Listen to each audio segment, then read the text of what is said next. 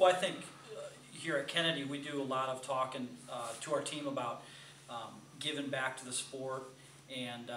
you know, that is one of the reasons why we've had, you know, several of our wrestlers come back to help us as a volunteer coach without being paid anything, and to give back. And I think that's important for all coaches and wrestlers to do, is maybe possibly give back to the sport of wrestling. And I think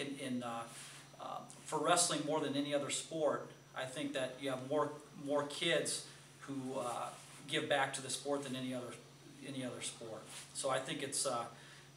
you know, I've been lucky enough to have several kids that come back into the program, and they believe in the same philosophy that our program has, and you know, it brings some new energy into the wrestling room, and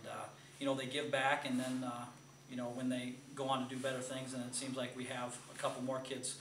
come up and volunteer and help our kids out.